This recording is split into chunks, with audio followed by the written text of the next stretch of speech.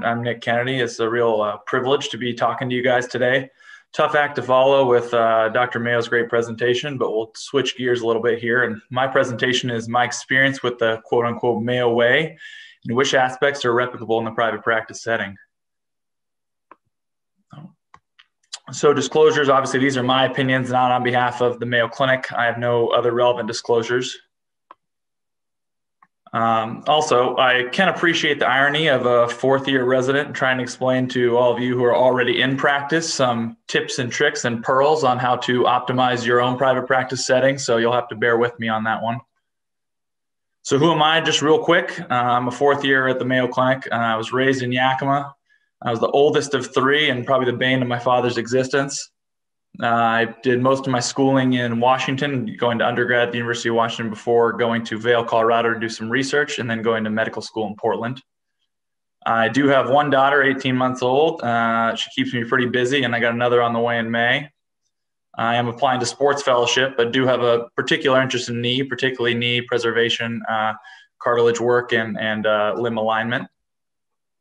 And I plan to return to Yakima to continually bother my father until his retirement date. So just in short, the Mayo Clinic, I'm sure most of you are aware, but the cool history on it is 1883, there was a large tornado which ripped through the town, led to 37 deaths and over 200 wounded. And Mayo Sr. and his two sons cared for the wounded at that point in time. Franciscan sisters saw the good work they did and said that they would raise funding for a new hospital if they would stay on and staff it. And here we are 140 years later. And they have 65,000 employees, over $14 billion annual in revenue, and is widely regarded as one of the best hospitals in the world. So what is the Mayo motto, or why do they do so well? The quote that's kind of plastered all over our hospital is best interest of the patient is the only interest to be considered. And how we accomplish that is kind of through three core shields, they're called. The three shields are clinical practice, research, and education, and striving to be excellent in each one of those categories. So how is this executed? So again, focusing on putting the patient at the center of all this, kind of a Venn diagram, those three shields always focus on patient first.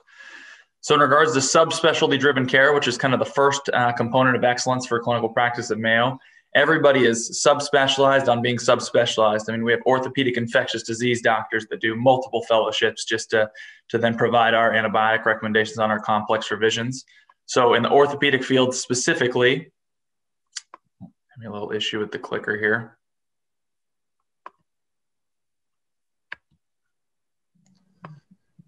Okay. In the orthopedic field specifically, we have over 10 different subspecialties, and this provides obviously adequate and excellent care for our patients who come from all over the world for very complex problems. Now, this talk is about how you can implement some of these strategies in a private practice setting. Obviously, this doesn't exactly equate. But what you can do is 90+% of residents are now fellowship trained. So the majority of community orthopedics included is going to move towards a specialty-based model. So what you have to figure out is, what does your community need? Obviously, a LaConner is going to be different than a Spokane, which is going to be different than a downtown Seattle. So finding out what makes the most sense for you. Does it make sense to go specialty-based? Does it make sense to go anatomy-based, more joints-wise, like a Dr. Mayo, having a hip specialist, having a knee specialist, shoulder, elbow? So kind of figuring out what works for you, and then finding a way where the physicians in your practice can focus on a smaller number of surgeries with more volume so that their outcomes can be improved. So another thing to think about, trauma surgeons used to be few and far between, but trauma surgery fellowships have increased in number significantly in the last 10 years. So I do think having a traumatologist in a group private practice, if you are associated with a level 2 or even a busy level 3, is something to consider. So another thing is obviously team-based medicine. This again keeps the kind of mantra of stay in your lane and be really good at what you do, and then allow others to be good at what they do, right? A bunch of people on the same team focused on a common goal, which is the outcome of the patient.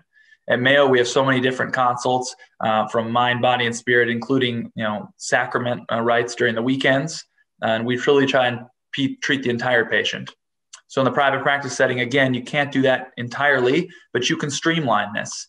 Some of the things that I've seen that work quite well, and I could see working in a private practice setting, is the 5 numbered items I have coming up here, which is dietitians, at least associated with the practice, would be great, not only for weight loss for the patients that you need to say get down below a 35 BMI before you'll do surgery, instead of just telling them see someone else, offer them some in-house consults, whether it's working with a dietitian, smoking and abuse cessation, possibly psychology, psychiatry, which really has more of a role in your sportsing population, pre-op clearance with your family medicine and HIM colleagues, and then obviously physical therapy in-house is obviously a huge plus when you have it.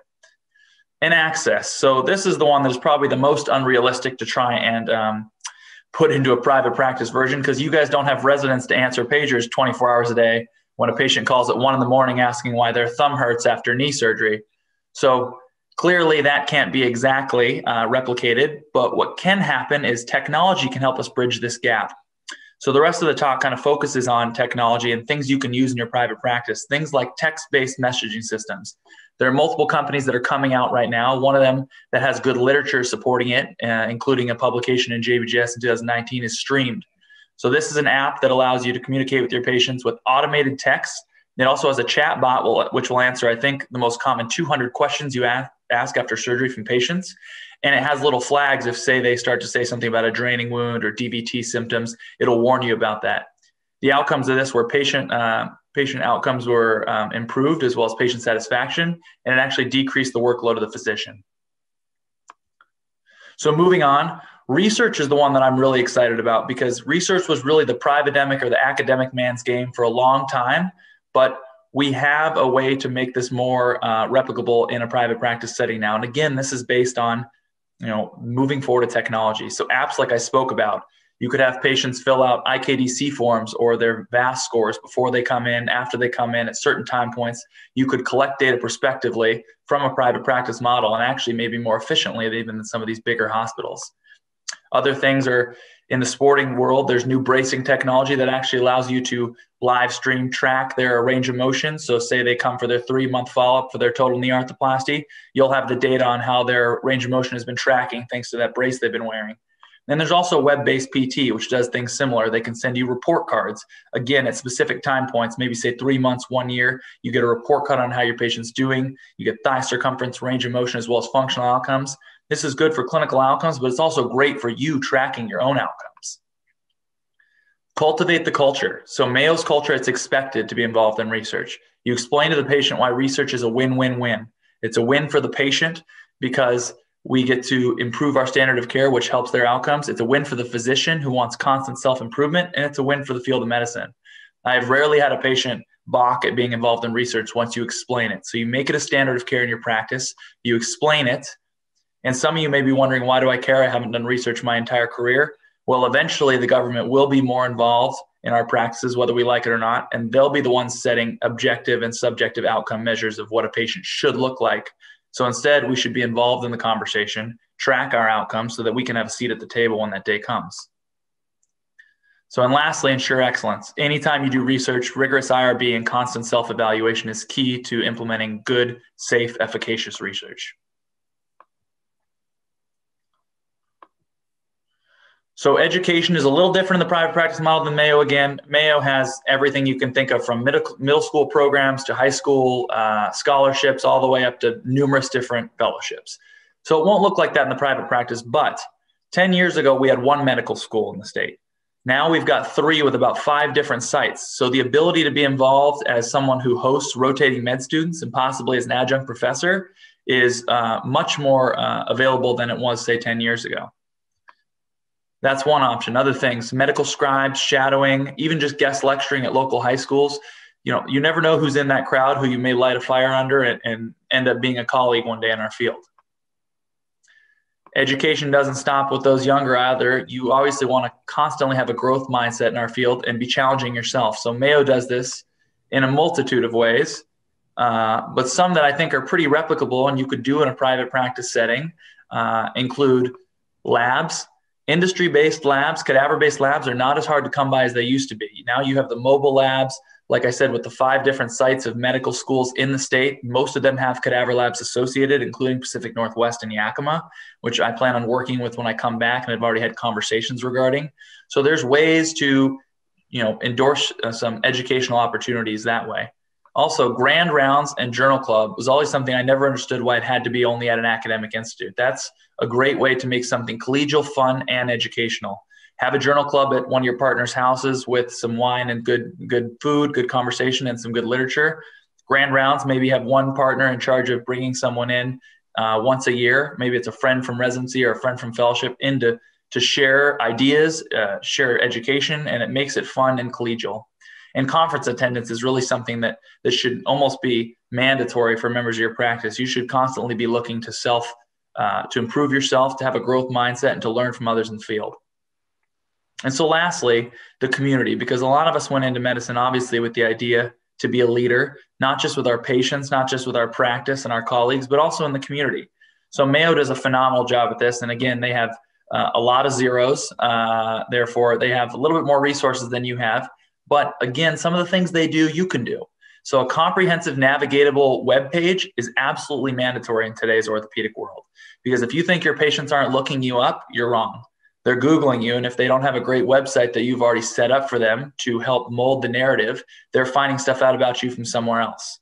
So that's one thing. Education classes.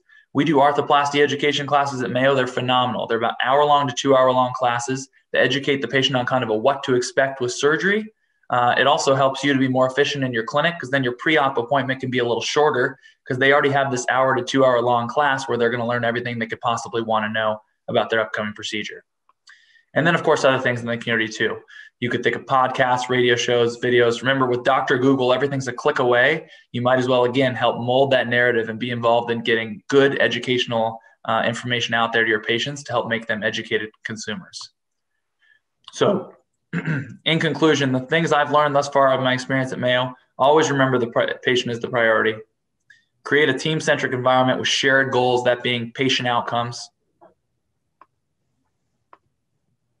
Incentivize growth, keep a growth mindset, constantly challenge yourself to self-improve and to know that you haven't reached your ceiling. And make work more enjoyable. Thank you again for your time. I appreciate the opportunity. Awesome. Thank you, Nick. Great presentation. I love your energy. And I thank all the people who are still staying on despite running over. I don't like to run over, but this was well worth it. I'm going to ask to close with your dad, Dr. Tom Kennedy. So your son seems to have a certain level of energy. It makes total sense where this comes from. Are you ready for your son to return to implement all these things? And what are the real life obstacles that you see to your son's vision? Well, his son's vision is part of the reason I'm getting more involved in what's going on in town. And just the importance of it's pointed out the importance to me that we really need to mold what happens and not leave it up to hospital administrators and other people that really don't, in fact, they don't even care about patient care much anymore. They're so busy looking at the bottom line.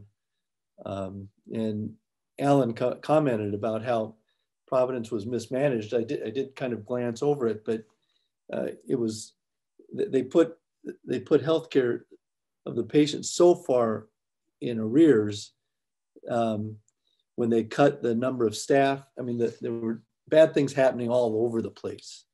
And with a CEO who's, I think, more interested in making his own pocketbook get bigger, it really did just destroy a completely once capable hospital that was outstanding for many years. So, I think it's just really important for all of us to have the energy to mold what's going on, because gee, many Christmas, if we don't, nobody else is going to do it for us. Say it any better, Tom and Nick and Dr. Mayo, we thank you very much for your great and intriguing presentations. By us taking care of patients, hopefully we can resume getting a priority position in patient care and a strong advocacy role for our patients. That's what my take-home message is.